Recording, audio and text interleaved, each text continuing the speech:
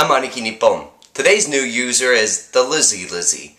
I'm gonna show you her link down below, and she's a very nice person.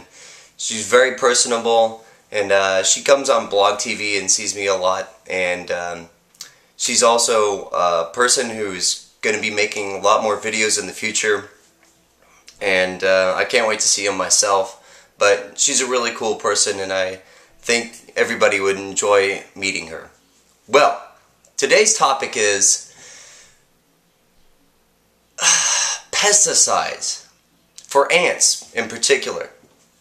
I remember when I was a kid, 1980s. You know, they used to have the pesticides that, you know, you pour these little yellow pellets onto the ant mounds. And, you know, the nest would disappear within 3 days. You know, just completely gone, no problem whatsoever. Nowadays, you use the same kind of stuff, and it doesn't even make the ants shrug. I mean, the pesticides don't really work. Does anybody else have this problem, or is it just me?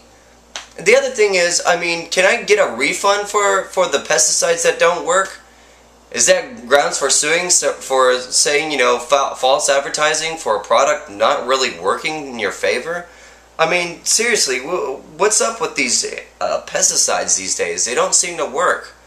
I mean, sure, you could use maybe like Windex and spray it onto the ants and kill them, but I mean, what are you going to do about the nest? Does it kill the queen? Anyways, it's more of a question to the audience than it is a really full-length video, but give me a thumbs up if you enjoyed it, and please subscribe.